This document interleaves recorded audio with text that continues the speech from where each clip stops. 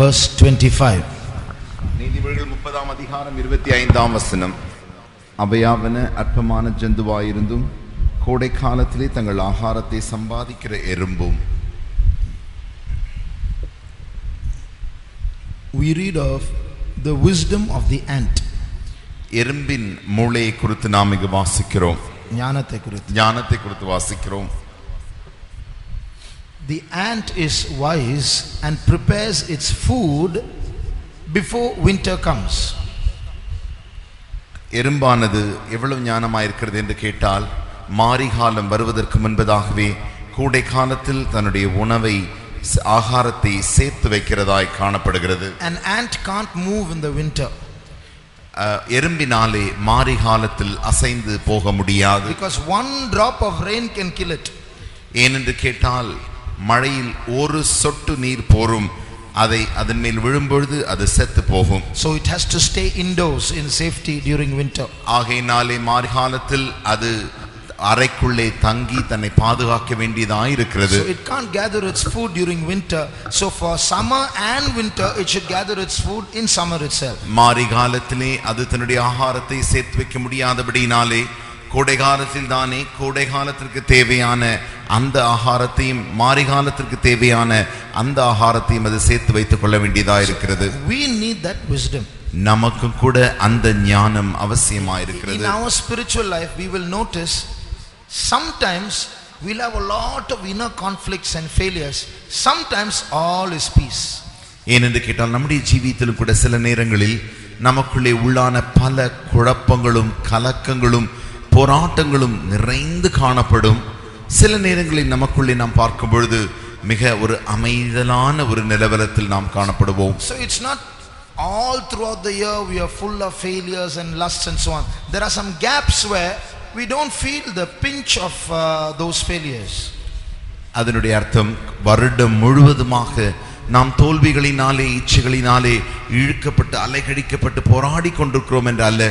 சில நேரத்தில் அதனுடைய அந்த உணர்வை நாம் அறியாமல் அமைதலாய் இருப்பது போல் தோன்றுகிறது. So in those periods where we don't have conflicts, where things seem to be peaceful and small gap in our life, that's our summer time.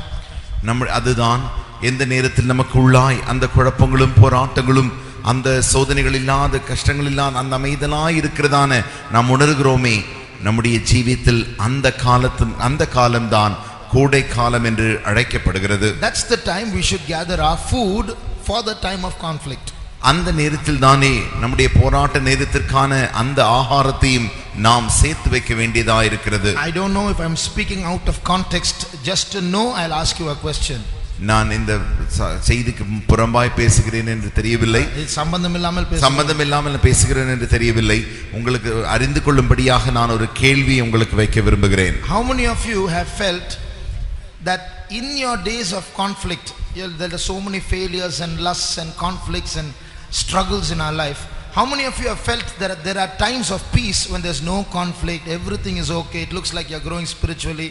How many of you have felt gaps like that in your life? Please put up your hands. எத்தனை பேர் உங்களுடைய ஜீவியத்தில் இப்படி போராட்டங்களும் இச்சைகளோடு கூட சோதனைகளுமாய் காணப்படுகிறதான அப்படிப்பட்ட காலங்கள் மத்தியிலே திடீரென்று அமைதலான ஒரு சமாதானமுள்ள ஒரு அப்படிப்பட்ட காலத்தை உங்களுக்குள் உணர்ந்திருக்கிறவர்கள் நீங்களுடைய கரத்தை உயர்த்துங்கள். You can feel the presence of God and you can be close to God, full of the anointing, and you're free, nothing, no struggles within you. How many of you have felt like that? ஒரு காலம் வரும், அந்த காலத்தில் உங்களுக்கு எந்த விதமான உள்ளுக்குள்ளே போராட்டங்கள் இல்லாதபடிக்கு, சோதனைகள் காணப்படாதபடிக்கு, சமாதானம் நிறைந்து தேவ சமூகம் எப்போதும் உங்களோடு கூட இருக்கிறது போலேயே நீங்கள் நன்றாக அறிந்து உணர்ந்து அப்படி ஒரு சந்தோஷமாய் சமாதானமாய் போகிறதான அப்படி உணர்ந்தவர்கள் எத்தனை பேர் உங்களுடைய கரத்தை உயர்த்துங்கள். Please lift up your hands. Okay, there are many of you like that. அநேகர் அப்படி இருக்கிறீர்கள். Now that is our summer time. அதுதான் நம்முடைய கோடை காலமாய் இருக்கிறது. That's the time we should gather our food for the time of conflict. ஆகையினால் அந்த காலத்தில் தானே நம்முடைய யுத்த காலத்திற்கு தேவையானதான சகல ஆகாரத்தையும் நாம் சேர்த்து வைக்க வேண்டியதாக இருக்கிறது. Pharaoh saw a dream. பார்வோன் ஒரு சொப்பனத்தை கண்டான். He saw 7 lean cows eating up 7 fat cows. அவன் கண்டதான சொப்பனம் என்னவென்றால், 7 எலும்புருக்கியான காளைகளானது 7 கொழுத்த காளைகளை தின்று போடுவது போல அவன் கண்டான். Joseph interpreted that dream. அந்த சொப்பனத்தை யோசேப்பு அவர்களுக்கு விவரமாய் வெளிப்படுத்தி சொன்னான். 7 fat cows are 7 prosperous years. 7 கொழுத்த கன்றுகளானது 7 நன்றான செழிப்பான வருடங்களை காண்பிக்கிறது. After that there will be 7 years of famine which will eat up the previous 7 years of prosperity. அதற்கு பின்பாக 7 வருடமான பஞ்ச காலம் உண்டாகும்.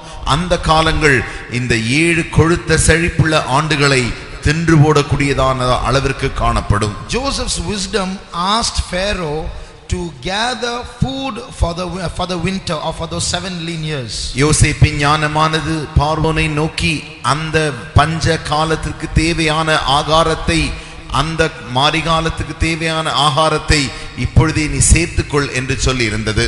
But what we do, நாம் என்ன செய்கிறோம்?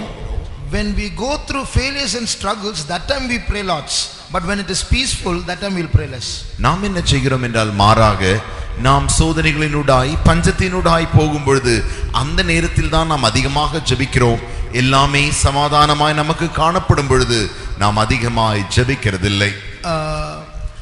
When we go through failures and struggles, then we'll go more to the presence of God, we'll fast and we'll have a spiritual burden about ourselves, please Jesus, and so on. When everything is all right, prayer will reduce, fellowship with God, God's grace will be there in the time of peace, but our going towards God, leaning towards God will reduce. நமக்கு தோல்விகளும் போராட்டங்களும் நிறைந்து காணப்படும் பொழுது தேவ சமூகத்தை அதிகமாக ஓடி போய் நாடி தேடி அழுது புலம்பி அங்கே போய் நாம் தேவனிடத்திற்கு அவரை போய் எப்படியாகிலும் பிரியப்படுத்தி அவரிடத்திலிருந்து பல காரியங்களை பெற்றுக்கொள்ள வாஞ்சிக்கிறோம். ஆனால் எல்லாமே நமக்கு சமாதானமாய் காணப்படுகிற காலங்களில் தேவனுடைய கிருபை நமக்கு உண்டாயிருக்கும். என்றாலுமோ இன்னும் அதிகமாக தேவனுடைய சமூகத்தில் போய் ஜெபித்து நாம் அப்படி அவரிடத்திலிருந்து எதையும் பெற்றுக்கொள்கிறதில்லை. Like the 5 foolish virgins slept when they ought to have gone and got oil.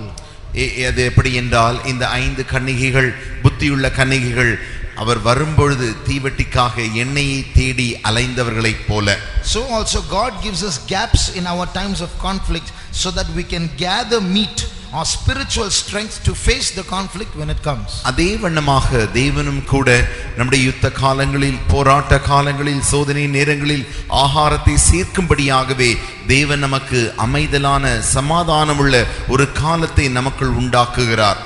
When the government plants trees, plants saplings on the road, அரசாங்கமானது சாலைகளின் இரு பக்கங்களிலும் அவர்கள் செடிகளை நாட்டும் பொழுது one cow can come and eat up the whole plant. அந்த செடிகள் முழுவதையும் ஒரு மாடு வந்து சாப்பிட்டு விட்டு போய்விடும். Does the plant have the strength to resist the cow when it comes? அப்படி அந்த மாடு வந்து சாப்பிட வரும் பொழுது அதை எதிர்க்கக்கூடியதான பலன் அந்த செடிக்கு இருக்கிறதா? No, it can't. அதனால் முடியாது. So what does the government do? ஆகையால் அரசாங்கம் என்ன செய்கிறார்கள்? The government will put a fence around that plant. அந்த செடியை சுற்றிலும் அவர்கள் ஒரு வேலி அமைக்கிறார்கள். To prevent the cow from reaching the plant. இந்த மாடானது அந்த செடியை போய் சாப்பிட்டு விடாதபடிக்கு அப்படி செய்கிறார்கள். So what does the plant do? What should the plant do? ஆகையாலே செடி என்ன செய்ய வேண்டும்? While the fence is there around the plant, before the cow can have access to the plant, it should grow quickly. அந்த வேலி இருக்கும் அந்த காலத்தில் தானே மாடு வந்து தன்னை புசிக்கும் முன்பதாகவே அது அதிவேகத்தில் தன்னை வளர்த்து கொள்ள வேண்டும். After it grows and becomes thick tree, அது வளர்ந்து மிக நன்றான தடியான ஒரு மரமாக மாறும் பொழுது, when the fence is removed, அதனுடைய வேலி எடுக்கப்பட்டாலும் கூட, can the cow go and eat the tree now? இப்பொழுது மாடு போய் அந்த மரத்தை சாப்பிட முடியுமா? No matter how big it opens its mouth, it can't swallow the tree. The trunk is so thick. அது தன்னுடைய வாயை எவ்வளவு அதிகமாக திறந்தாலும், மாடு திறந்தாலும் கூட அந்த மரத்தின் தண்டு வேரானது அந்த தடி அவ்வளவு தடியாக இருக்கிறபடினாலே அதனால் அதை உட்கொள்ள முடியாது. The cow can at most go and rub itself, that's all. அதிகபட்சமாக இந்த மாடு போய் தன்னுடைய முதுகை அந்த மரத்தண்டிலே போய் சேர்ந்து சொரிந்து கொள்ளும். But nothing, the tree is not affected. ஆகையினாலே மரத்திற்கு ஒரு சேதம் வருகிறதில்லை. In the same way, அதே வண்ணமாக in our time of conflict, if we don't have strength to face the adversary, we'll be helpless against the enemy. போராட்ட நேரங்களிலே நம்முடைய சத்துருவை எதிர்க்கக்கூடியதான பலன் நமக்கு இல்லாமற் போகுமானால், we'll be helpless against the enemy. நாம் அந்த நமக்கு சரியான பலன் இல்லாத பட்சத்தில் நம்முடைய சத்துருக்கு விரோதமாக நமக்கு உதவி செய்ய யாரும் இல்லாத இது போல நாம் மாறி விடுகிறோம். Just like that sapling, that small plant can't resist a cow when it comes. When the devil comes against us, we'll have no power to resist at all. எப்படி அந்த செடியானது தன்னுடைய வேலிக்குள்ளே அமைதியாக இருக்கிறது போல அதே வண்ணமாக பிசாசு நம்மை தாக்க வரும்பொழுது அவனை எதிர்க்க நமக்கு ஒரு சத்துவமும் காணப்படாது. In the same way, அதே வண்ணமாக you are all coming to Yabes. We don't know how long you will have the chance to continue to come like this. நீங்கள் எல்லாரும் இந்த யாபேசுக்கு வந்து கொண்டிருக்கிறீர்கள். எவ்வளவு காலம் நீங்கள் வருவதற்கு இப்படி உங்களுக்கு வாய்ப்பு கிடைக்கும் என்று தெரியாது. Maybe you'll have to go back to your hometown. சில வேளைகளில் நீங்களுடைய சொந்த வீட்டிற்கு போக வேண்டியதா இருக்கும். Or you'll have a job transfer. இல்லாவிடில் உங்களுடைய வேலை மாற்றம் உண்டு, உங்களுக்கு வேலையினாலே இடமாற்றம் உண்டாகும். You might go to a place where you have no youth meetings. You may not have spiritual food to grow. வாலிப கூட்டங்களே இல்லாத இடத்திற்கு போக வேண்டியதா இருக்கும். ஆவிக்குரிய உணவு கிடைக்க கூடாத இடத்தில் நீங்கள் போக வேண்டியதாகவும் இருக்கும். But by that time, before that time comes, before that winter comes, you should grow strong and sturdy to survive in a wilderness condition. அந்த காலம் வருவதற்கு முன்பதாகவே வனாந்தரத்தில் ஜீவிக்க கூடியதான அந்த பலனை நீங்கள் இந்த காலத்தில் தானே சேர்த்து வைத்துக் கொள்ள வேண்டும். Otherwise what will happen? இல்லாவிடில் என்ன நடக்கும்? You will remain careless and prayerless in the shadow of Yahweh's spiritual atmosphere and so on. Here everything will be all right. You'll seem to be spiritual, but then when the time comes, winter comes in your life to go and face a difficult situation, you'll have no strength. இப்பொழுது நீங்கள் அந்த யாபேசின் நிழலுக்குள்ளே ஆவிக்குரிய இப்படிப்பட்டதான ஐக்கியத்தின் நிழலினாலே நீங்கள் நன்றாக பாதுகாக்கப்பட்டு நன்றாக வைக்கப்பட்டிருக்கிறீர்கள். ஆனால் காலம் வரும் பொழுது, அந்த மாறி காலம் வரும் பொழுது உங்களுக்கு ஒரு பலனும் சத்துவமும் காணப்படாது. So in this time we should suck as much sap or food for our soul.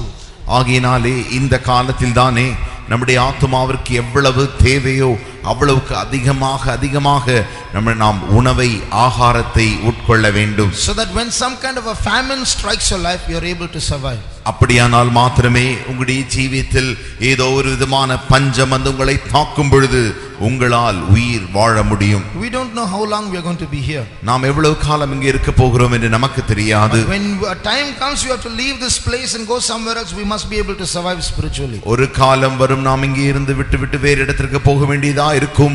அங்கேயும் நாம் ஆவிக்குரிய வண்ணமாக ஜீவிக்க கூடியவர்களாய் நாம் காணப்பட வேண்டும். Another pastor might come here. He will say, no, who wants youth meeting? Don't want youth meeting. He may not have a burden about youths. இன்னொரு pastor இங்கு வரலாம், அந்த போதகர் சொல்லலாம், நமக்கு வாலிபர் கூட்டங்கள் தேவையில்லை, இப்படிப்பட்ட கூட்டங்கள் ஒன்று அவசியம் இல்லை என்று சொல்லிவிட்டு வாலிபரை குறித்ததான பாரம் அவருக்கு அதிகமாக இல்லாமல் இருக்கலாம். Then what will we do?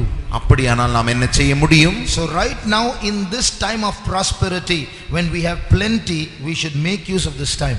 ஆகையினாலே இப்பொழுது நமக்கு செழிப்பாய் திரட்சியாய் இருக்கிற இந்த காலத்தில் தானே நாம் அதிக ஆகாரத்தை சேர்த்து வைக்க வேண்டும். I don't know how blessed you realize how blessed you are. The blessings that young people get once a year in an international youth camp, you get throughout the year. எனக்கு தெரியவில்லை நீங்கள் எவ்வளவு இந்த ஆசீர்வாதத்தை உணர்கிறீர்கள் என்று சொல்லி. ஏனென்று கேட்டால் வருடத்திற்கு ஒரு முறைதான் வாலிபர் முகாம், சர்வதேசிய வாலிபர் முகாம் நடத்தப்படுகிறது. அங்கே அவர்கள் பெறுகிறதான வருடத்திற்கு ஒரு முறை பெறுகிறதை நீங்கள் வாரம் தொடர்ந்து பெற்றுக் கொண்டிருக்கிறீர்கள். So many youths, they have nothing called youth meeting at all. The only youth meeting they ever see is an international youth camp. அநேக வாலிபருக்கு வாலிபர் கூட்டம் என்றால் என்ன என்று கூட அப்படி ஒரு கூட்டம் கூட அவர்களுக்கு கிடையாது. அதை பற்றி அவர்கள் கேள்விப்பட்டது கூட கிடையாது. அவர்கள் பார்க்கிறதெல்லாம் தன்னுடைய வாழ்க்கையில் ஒரே ஒரு வருஷத்திற்கு பார்க்கிற அந்த வாலிபர் முகாம் மாத்திரமே. I know some youths who came from abroad. They said, we don't have any youth meeting in our country. This is the first time we are attending a youth meeting. It may be the last.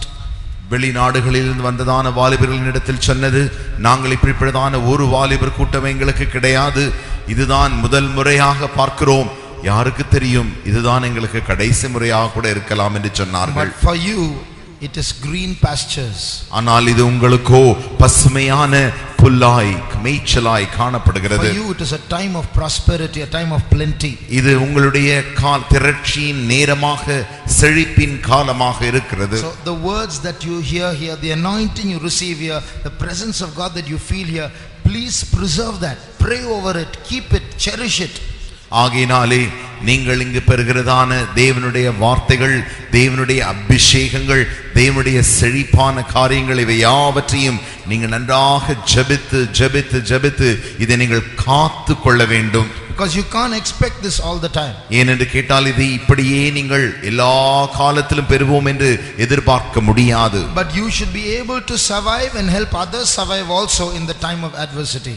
சத்துருவின் காலம் வரும் பொழுது அதற்கு விரோதமாக நீங்கள் மாத்திரமல்ல மற்றவர்களையும் நீங்கள் மீட்டு காக்கக்கூடியவர்களாக இருக்க வேண்டும். For example, look at the servants of God. உதாரணமாக தேவனுடைய ஊழியக்காரரை நோக்கி பாருங்கள். Do we ever tell you, pray for us, pray for me, I'm going through this struggle in my life? நாங்கள் எப்பொழுதாகிலும் வந்து நாங்கள் இப்படிப்பட்டதான போராட்டத்தினூடாய் போகிறோம், எனக்காக ஜெபியுங்கள், எங்களுக்காக ஜெபியுங்கள் என்று நாங்கள் எப்பொழுதாகிலும் உங்களிடத்தில் சொல்லி இருக்கிறோமா? That time has gone for us. அந்த காலங்கள் எங்களுக்கு முடிந்து போய்விட்டது. Now is the time for us to survive amidst all conflicts and help others survive also. இப்பொழுது எங்களுடைய காலம் என்னவென்றால் எல்லா போராட்டங்களின் மத்தியிலே எங்களை நாங்கள் காத்துக்கொள்ள வேண்டும்.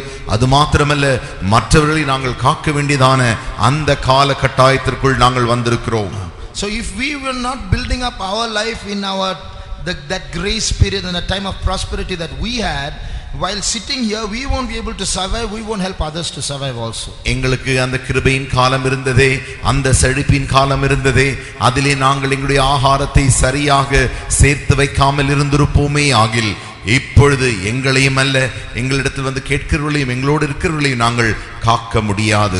If we didn't grow or use the time of plenty that God gave us, தேவன் எங்களுக்கு தந்ததான அந்த திரட்சியின் காலத்தை நாங்கள் சரியாக பிரயோஜனப்படுத்தாமல் போயிருப்போமே ஆகில் what will we be doing now? இப்பொழுது நாங்கள் என்ன செய்வோம்? If one of you comes and says, brother, God is calling me to the ministry, உங்களில் ஒருவர் இடத்தில் வந்து பிரதர் தேவன் என்னை ஊழியத்துக்கு அழைக்கிறார் என்று நீங்கள் சொல்லுவீர்களே ஆகில், you know what I will say? நான் என்ன சொல்வேன் தெரியுமா? Think twice about that. இதை குறித்து நீ 2 முறை யோசிக்க வேண்டும்.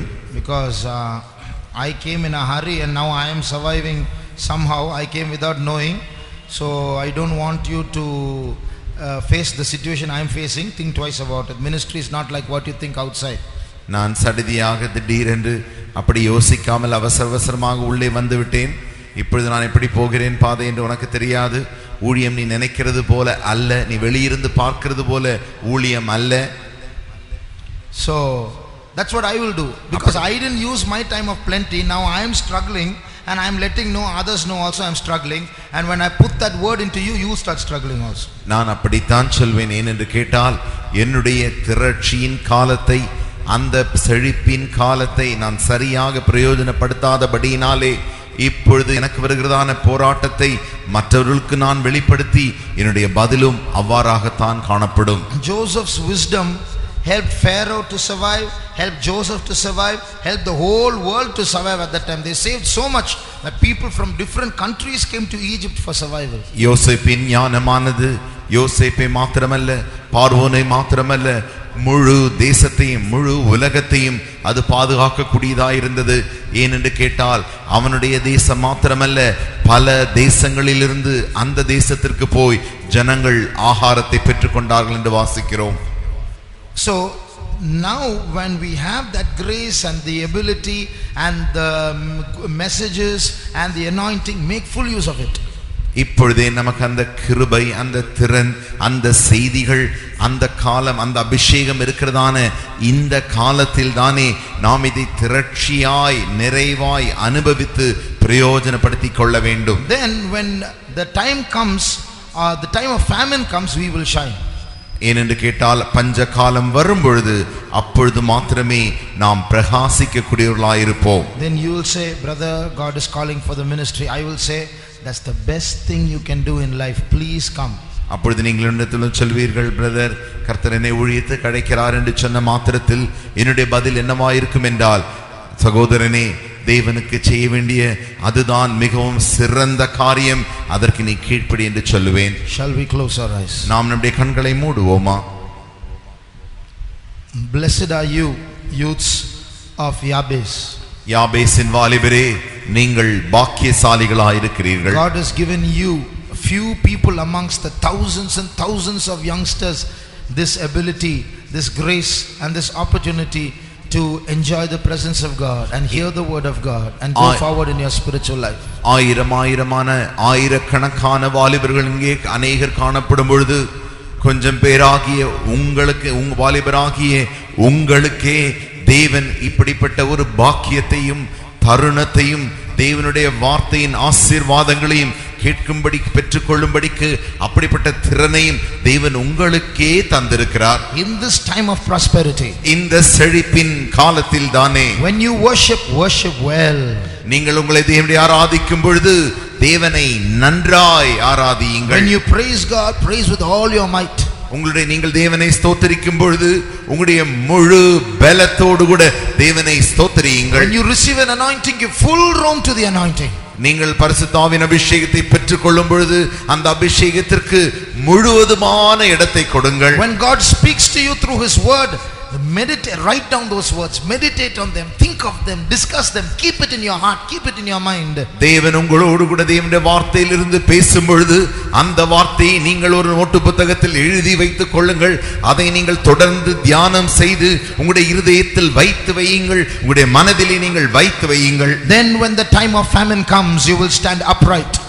ஏன் அப்பொழுது பஞ்ச காலம் வரும் பொழுது நீங்கள் உத்தமமாய் நிற்க முடியும். There will be no power to stand against you. உனக்கு விரோதமாக நிற்க ஒரு வல்லமையும் அப்பொழுது காணப்படாது. No cow will come to eat you up. உன்னை சாப்பிட்டு கொண்டு போடும்படிக்கு ஒரு மாடும் வருவதில்லை. No evil spirit can touch you. ஒரு பொல்லாத ஆவியும் உன்னை தொடுவதில்லை. God will preserve you in that famine. அந்த பஞ்சத்திலே வறட்சியிலே தேவனே உன்னை பாதுகாப்பார். Just think of the servants of God. தேவனுடைய ஊழியக்காரரை கொஞ்சம் யோசித்து பாருங்கள். We are laying heads on all of you. நாங்கள் உங்கள் எல்லார் மேலும் தலையில் கை வைத்து ஜெபிக்கிறோம். How many evil spirits are struggling against all of you? உங்களுக்கு விரோதமாக எத்தனை பொல்லாத ஆவிகள் கிரியை செய்து கொண்டிருக்கின்றன. All those evil spirits will be pouncing on us, angry on us. அந்த எல்லா பொல்லாத ஆவிகளும் எங்கள் மேல் கோபப்பட்டு எங்களுக்கு மேல் அது எதிர்த்து குழும்பி ஆடும். But still the grace of God is helping us survive. என்றாலுமோ அப்படி இருந்தாலும் கூட தேவனுடைய கிருபை மாத்திரமே எங்களை ஜீவனோடு இருக்கும்படி காக்கிறது. The same grace of God can help you survive also. அந்த தேவனுடைய அதே தேவனுடைய கிருபை உங்களையும் காக்கும்படி உங்களுக்கு உதவி செய்கிறது. So you can't help the spoon feeding all the time. ஆகையினாலே நீங்கள் ஊட்டுகிறதான அந்த பழக்கம் எப்பொழுதும் இருக்க வேண்டும் என்று எதிர்பார்க்க கூடாது. There will be a time when you have to feed others. ஒரு காலம் வரும் நீங்கள் மற்றவர்களை ஊட்டி போஷிக்க வேண்டியதா இருக்கும். That's why God is training you in these days. ஆகையினால் தான் தேவன் இந்த நாட்களிலே உங்களை பயிற்சிவிக்கிறார். That's why God is preparing you in these days. ஆகையினால் தான் இந்த நாட்களிலே தேவன் உங்களை ஆயத்தமாக்கி கொண்டிருக்கிறார். So receive full strength. ஆகையினாலே நீங்கள் முழு பலனை பெற்றுக்கொள்ளுங்கள். Receive full anointing. நீங்கள் முழுவதுமான அபிஷேகத்தை பெற்றுக்கொள்ளுங்கள். Receive full nourishment through the word. தேவனுடைய வார்த்தையிலிருந்து முழுவதுமான அந்த செழிப்பை பெற்றுக்கொள்ளுங்கள். A day will come when you will have to stand alone. ஒரு காலம் ஒரு நாள் வரும் அப்பொழுது நீ தனிமையாய் நிற்க வேண்டியதாய் இருக்கும். Then by the grace of God you will stand alone. தேவனுடைய கிருபையினாலே நீ தனிமையாக அப்பொழுது உன்னால் நிற்க முடியும். Powers of the country might try to resist you, but they will not touch you. இந்த தேசத்தின் வல்லமைகளானது உன்னை எதிர்க்கும்படி போராடும், உன்னை தொடும்படி போராடும், but they cannot touch you. அவைகள் உன்னை தொட முடியாது. Because you are a spiritual giant. ஏன் என்று கேட்டால் நீயே ஒரு ஆவிக்குரிய ராட்சதனாய் இருக்கிறாய். Now give room to that anointing. இப்பொழுது அந்த அபிஷேகத்திற்கு இடம் கொடுப்பாயாக. Now be filled with the spirit. இப்பொழுதே நீ அந்த ஆவியினாலே நிரப்பப்படுவாயாக. Receive fully the spirit. நீ கர்த்தருடைய ஆவியின் அந்த நிறைவை பெற்றுக்கொள்வாயாக. Don't keep back any part of the spirit. ஆவியின் எந்த பகுதியையும் நீ குறைவாய் திருப்பி வைக்க வேண்டாம். Receive him as much as possible. எவ்வளவுக்கு அதிகமாக நீ பெற்றுக்கொள்ள முடியுமோ அவ்வளவுக்கு அதிகமாக நீ பெற்றுக்கொள்வாயாக. Be filled with him as much as possible. எவ்வளவுக்கு அதிகமாக நீ அவரால் நிரப்பப்பட முடியுமோ அவ்வளவுக்கு அதிகமாக நீ அவரை நிரப்பிக் கொள்வாயாக. Times of darkness are coming. இருளின் காலங்கள் வந்து கொண்டிருக்கிறது. Times of famine for the word of God is coming. தேவனுடைய வார்த்தையை கேட்க கூடாத பஞ்ச காலம் வந்து கொண்டிருக்கிறது. But you will stand by the power of God. நீயோ தேவனுடைய வல்லமையினால் நிலை நிற்கப்படுவாய். Receive the word of God. தேவனுடைய வார்த்தையை பெற்றுக்கொள்வாயாக. Receive the power of God. தேவனுடைய வல்லமையை பெற்றுக்கொள்வாயாக. Receive the grace of God. தேவனுடைய கிருபையை பெற்றுக்கொள்வாயாக. Be surrounded by the presence of God. தேவனுடைய சமூகத்தினாலே சூழப்படுவாயாக. Jesus is going to tell you, go. இயேசு சொல்லப் போகிறார், நீ போ. Before that, receive the full strength. அதற்கு முன்பாக முழு பலனை, நிறைவான பலனை பெற்றுக்கொள்வாயாக. பேதுரு மிகவும் பலவீனமான மனுஷனாயிருந்தான். Very spiritual, will be suddenly, he'll fall suddenly. அவன் ஆவிக்குரிய விதத்தில் மிக அதிகமான ஆவிக்குரியவனாயிருப்பான். திடீரென்று அவன் விழுந்து விடுகிறவனாயிருந்தான். And Jesus told him, Satan is asking me permission to sift you like wheat. உன்னை கோதுமையை புடைப்பது போல புடைக்கும்படிக்கு சாத்தான் என்னை கேட்கிறான் என்று இயேசு சொன்னார். But I am praying for you, Peter. ஆனால் பேதுருவே, நான் உனக்காக ஜெபித்து விண்ணப்பம் செய்து கொண்டிருக்கிறேன். Now you are struggling. நீ இப்பொழுது அலைக்கழிக்கு போராடி கொண்டிருக்கிறாய். Now you are failing. நீ இப்பொழுது தோற்று கொண்டிருக்கிறாய். But I am praying for you, Peter. நான் உனக்காக பேதுருவே வேண்டிக் கொள்கிறேன். When you are converted, நீ மாற்றப்படும் பொழுது you must go and strengthen the brethren. நீ சகோதரரை போய் நீ பலப்படுத்த வேண்டும். In the same way, now you may be Peter. அதே வண்ணமாக இப்பொழுது நீ பேதுருவாய் இருக்கலாம். But Jesus says, I am praying for you, Peter. தேவ இயேசு சொல்கிறார், பேதுருவே, நான் உனக்காக வேண்டிக் கொண்டிருக்கிறேன். I am going to anoint you, Peter. பேதுருவே, நான் உன்னை அபிஷேகிக்க போகிறேன். I am going to send you, Peter. பேதுருவே, நான் உன்னை அனுப்ப போகிறேன். Go and strengthen the brethren, Peter. பேதுருவே, நீ போய் சகோதரரை பலப்படுத்துவாயாக. Oh, Pentecostal youths in North India, say in Delhi. உதாரணமாக வட இந்தியாவிலே டெல்லியில் வசிக்கிறதான நம்முடைய பெந்தேகோஸ்தே வாலிபரை யோசித்து பாருங்கள். They have no youth meeting like this. அவர்களுக்கு இப்படிப்பட்ட வாலிபர் கூட்டமே கிடையாது. All their mind is on in the world. அவர்களுடைய மனதெல்லாம் இந்த உலகத்தில் தான் இருக்கிறது. Nobody to go and tell them come back to Jesus. இயேசுவினிடத்தில் திரும்பி வா என்று சொல்ல ஒருவருமே அவர்களுக்கு போக இல்லை. No meetings where they can empty their hearts and confess. அவர்கள் தங்களுடைய இருதயத்தை ஊற்றி வெறுமையாக்கி அறிக்கையிட இப்படிப்பட்ட ஒரு கூட்டமும் அவர்களுக்கு கிடையாது. They are born in the wilderness. அவர்கள் வனாந்தரத்திலே பிறந்திருக்கிறார்கள். They might survive, they might die. அவர்கள் ஒருவேளை ஜீவிக்கலாம், உயிர் வாழலாம், அல்லது மரித்தும் போகலாம். But you are born in the garden of Eden. ஆனால் நீயோ ஏதேனின் தோட்டத்திற்குள்ளே பிறந்திருக்கிறாய். God has brought you to such a prosperous place. அப்படிப்பட்டதான செழிப்புள்ள இடத்திற்கு தேவன் உன்னை கொண்டு வந்திருக்கிறார். What a blessed person you are. எவ்வளவு ஆசீர்வதிக்கப்பட்ட பாக்கியசாலி நீ ஆயிருக்கிறாய். God is making you eat of the tree of life every day. ஒவ்வொரு நாளும் ஜீவ விருட்சத்தின் கனியை புசிக்கும்படிக்கு தேவன் உனக்கு தருணங்களை தந்து கொண்டிருக்கிறார். Eat well. அதை நன்றாய் புசிப்பாயாக. Grow well. நன்றாய் வளருவாயாக. Be strong and strengthen others. நீ பலவானாயிருந்து மற்றவர்களையும் பலப்படுத்துவாயாக. நீ தந்ததான இந்த நல்ல நேரத்துக்காக ஸ்தோத்திரம். உலகத்தில் ஒரு பெரிய பஞ்ச காலம் வரப்போகிறது. அதற்கு முன்பாக நீர் ஒரு செழிப்பின் காலத்தை தந்திருக்கிறீர் ஆண்டவரே.